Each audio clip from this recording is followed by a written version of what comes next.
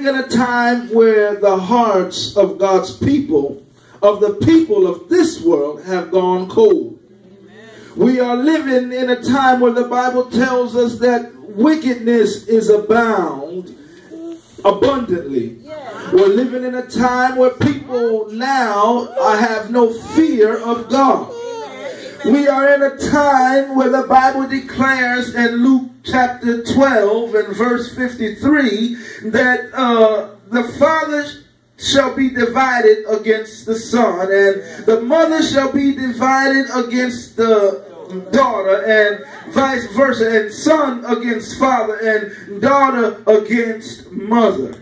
We are living in a time where the Bible tells us that even the in-law will be against the in-law.